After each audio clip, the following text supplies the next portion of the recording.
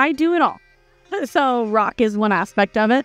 My probably biggest performing band is called Eden, which is my middle name, and that band is a lot more rockin'. Like in that band, yeah, I'm a rocker chick.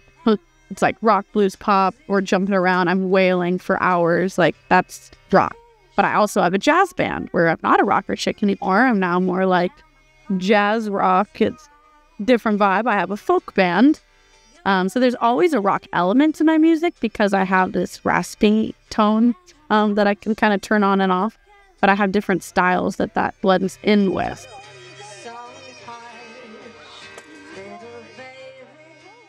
My dad's a musician as well. He still performs and records.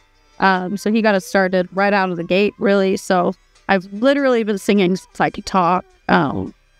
Started writing songs when I was like 4 or 5. Like it's just always been a part of my life. So I grew up singing with my 2 other sisters, Paige and Ireland. And yeah, so we all sang as a family, like at church and, you know, talent shows and stuff. And we all did musicals growing up and basically every choir class there is. When I was maybe 21, I realized I could actually make this a career. Yeah. It's just kind of something our culture doesn't always teach or support, the fact that we can have a career in the arts. Mm-hmm. It's sort of like taught as you grow up, like that's a hobby, and then you pick another job to make money. Mm-hmm. So when I was about 21, I realized that was just a belief, and if I change my belief, I can do whatever the heck I want. So I changed my career path and I went full into music. And it took a long time for it to actually be a career, you know, and to actually make money. It's a lot of people don't get past the point of investing your time because you're not just going to start performing and making money and getting big. You know, you have to invest a lot of time and energy. Yeah, so what was it, 2020? It was kind of the tail end of COVID, or later on in COVID.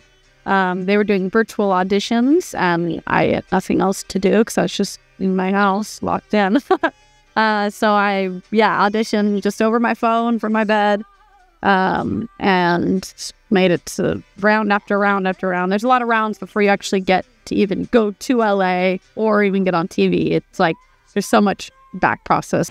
Because of COVID, they kept pushing back production. So all in all, I kind of lived in LA for like 6 months. 3 different times, yeah. And then so I ended up going there, prepping, and then, and so I did Zombie, the Cranberries, Dreams, Black Holes, Dreams, I played at Mac, Black Hole Sun, or Soundgarden, and I was going to do Barracuda, My Heart. That wasn't televised, but it is online recorded.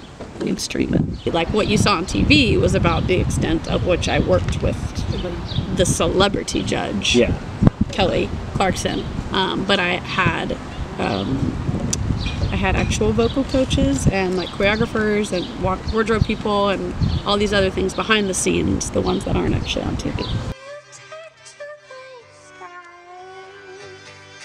Seeing behind the curtain has completely ruined reality TV for me.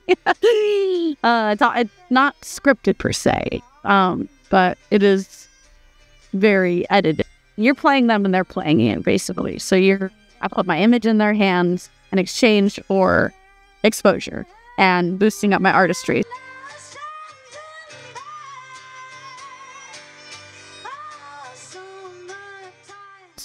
The reason I did it was for the exposure factor. It wasn't like to win or anything. I don't care about that. It was just, it's really hard as an independent musician. You kind of hit a ceiling and like, how do you pop to the next level? Because I could play around all the time, but I needed something to like boost me up. And so that's why I did that, because I knew with one audition, if I could get that on TV, millions of people see that just like that.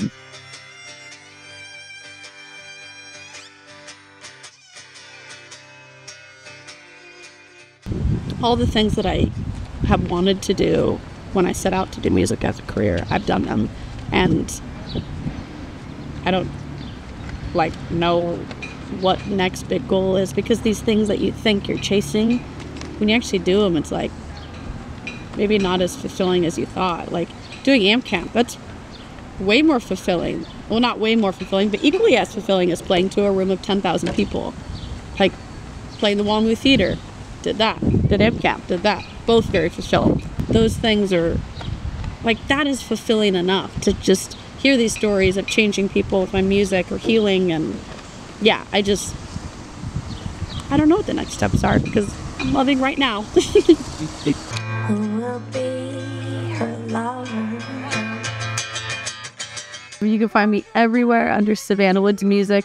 Highly Googleable. You can just Google Savanna Woods. You'll find everything. I'm on every streaming platform.